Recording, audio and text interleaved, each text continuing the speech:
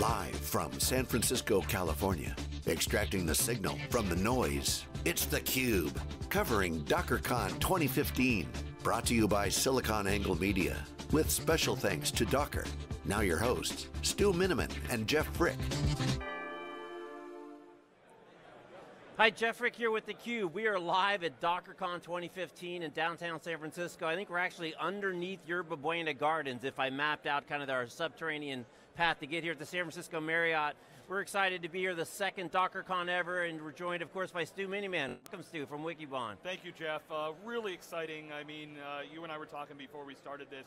If I look at all the shows we went to last year, DockerCon was my favorite last year. It was, the numbers that Ben Golub went through this morning, he said we've got 2,000 people here this year. It's sold out pretty quick. I heard the wait list was over 500. And if it was 500 people on the wait list, that's how many people were at the show last year. So it was a quarter of the size and about an eighth of the space last year. I think it was at the St. Regis, like right around the corner here last year. And the reason I loved that show last year was, where else did I get to really geek out listening to companies like, Google, Yahoo, and Facebook talking about this new thing called containers that, it's not necessarily a new thing, but it's something that is really hit market momentum, and Docker's helping to bring that out there, the project, the ecosystem, a lot going on. So drill down a little bit. So last year was the first DockerCon, right? 2014. This is the second. Like you said, I think it's 4 times bigger, about 2,000 people here. We've had Ben on, we've had Solomon on a couple times at Red Hat Summit. I remember seeing him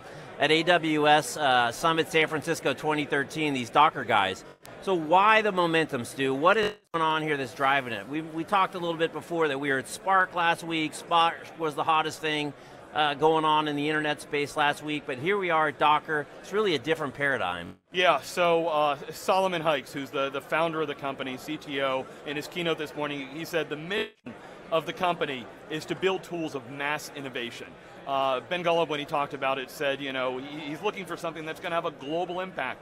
And it's interesting because when you look at what containerization in Docker's doing, you're saying, is it cloud? Is it modern apps? What is it doing? And I look at it as really that catalyst to help unshackle us from what infrastructure has been holding us in the past. But that's a real tough thing to do, because while virtualization created a layer of abstraction, it broke a thing. So, we spent the last decade fixing the storage and the networking problems caused by the virtual machine. And, if a container which sits on top of the operating system creates new opportunities for software development, it's the guy from AWS got on the keynote this morning. He said, imagine if I could build some code, I could run the exact same code on my laptop as I can in Amazon. I said, that is powerful stuff. So that, last year at Red Hat Summit, when we talked to Solomon and a lot of people like Dell and Red Hat and everything, and we were just learning about Docker, we said, why is this so important?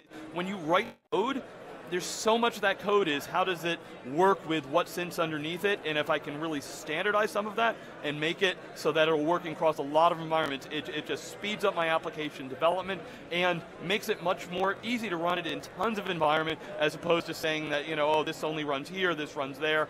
It's going to enable cloud, it's going to enable maybe it's not portability, but there's a lot of places I can put my workloads, and that should speed up the creation of more distributed applications, which is where we all see the future of applications going. Right, so it's funny because we talk about consumerization of IT all the time at shows, and I was explaining to someone yesterday about Docker. What is Docker? And I said, it's kind of like if you download the Snapchat app, you don't have to tell the app whether you're on an Android device or an iOS device or a 6 or a 5 or a 4 or whatever. It really takes that complexity away. So this is really kind of the next gen of that for enterprise applications. And as Solomon was talking in the keynote, they're not thinking about applications, they're looking at a whole different layer of control. Yeah, I mean, we're going to have Adrian Cockcroft on a little bit later today, and we're going to talk about microservices with Adrian. So it's really a new way of building things, because Jeff, you give the example of an app on a phone. Well, the problem is, if I upgrade my operating system of the phone or I upgrade the app, sometimes things break, and that's where,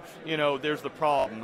One of the big things talked about in the keynote today. A lot of things. So we're going to go through some of the announcements here, Jeff. But let's start with, there is that interaction between what's happening at the software layer and what's happening in that infrastructure, the plumbing. Ben, when I first talked to him about Docker, says we should be able to separate infrastructure management from application management, but that's a lot of hard work that goes into that to make sure that it works seamlessly. There's some kind of holes in the stack today. There's lots of things that are in kind of experimental phases. And Jeff, I want to point out, this is really early days, and that's why one of the reasons I'm super excited to be here. I mean, I love our setup here. We got the Docker booth behind me. That's right. We got the audience right behind you. People are just geeking out on this stuff, digging in. Everybody's like excited. A lot of them are contributing to it. We spent time at OpenStack. We're going to be at Red Hat this week. Talk about the open source momentum and how many people are contributing to the code. So while Docker, the company, now has 150 employees, there's over 1,300 contributors to kind of core Docker, project on GitHub. Right. So it's really the network effect what we're talking. Lots of projects. God, what was the stat that Ben threw out there?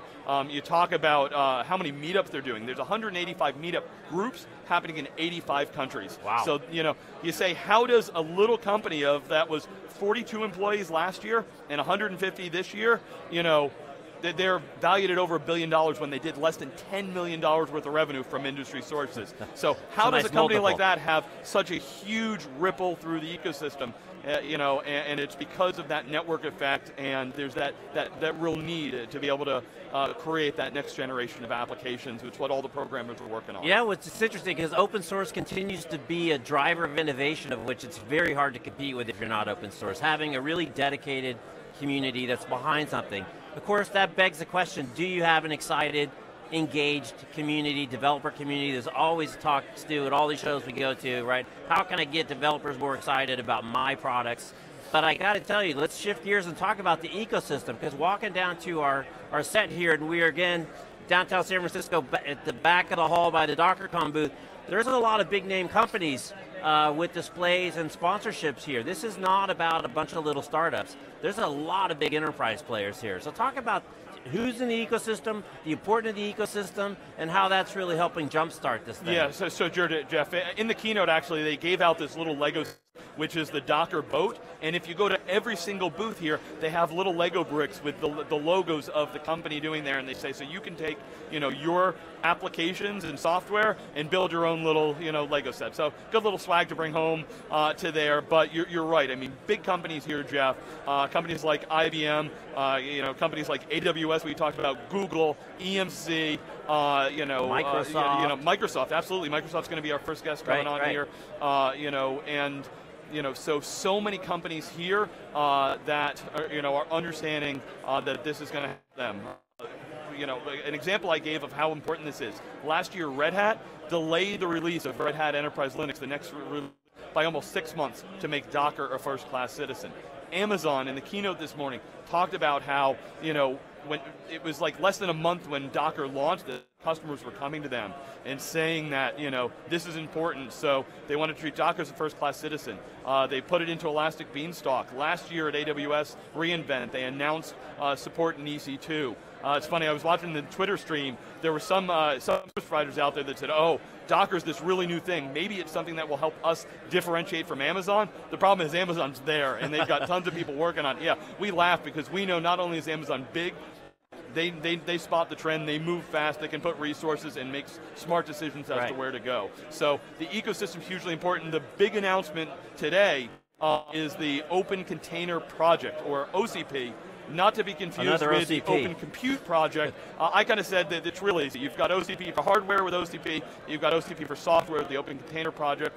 It's the container runtime and container format to make a discussion. There was actually, the shutter, the photograph moment was Alex Polvey of CoreOS standing up and shaking hands with Solomon, say there's an olive branch here because, we've got kind of a container wars going on as to, whose runtime are we using, whose management and orchestration we're using, who's going to monetize this, Jeff? So at least down at the runtime layer, we've got, Docker, Google, Red Hat, CoreOS, a bunch of others in there trying to have, a foundation in place The Linux Foundation is getting involved here so that what Docker does is going to plug into a lot of things. One of the other big announcements was they've got what they call Docker Experiments, right. And it's Docker Network is a big thing. So Docker bought a company called Socket Plane, a bunch of CUBE alums that we've actually had on the program, Madhu, Venugopal, and Brent Salisbury, who joined. They'd worked on Open Daylight over at Red Hat. We interviewed them last year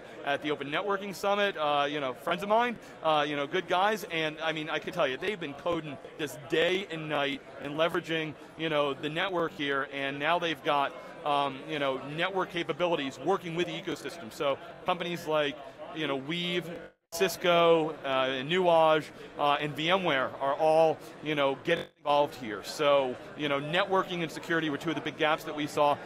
Docker, the project is getting involved. Docker, the company, is getting people to work on it. So, it's exciting and moving real fast. So let's shift gears a little bit, Stu. Let's talk about customer traction and customer pick. If you say it's early days, but clearly a lot of people are behind it. What's the word on the street in terms of the customer adoption? Yeah, so first of all, Jeff, I'm psyched because we're going to be able to talk to a lot of these customers. We've got, some of the big web companies, people that you would expect to be here.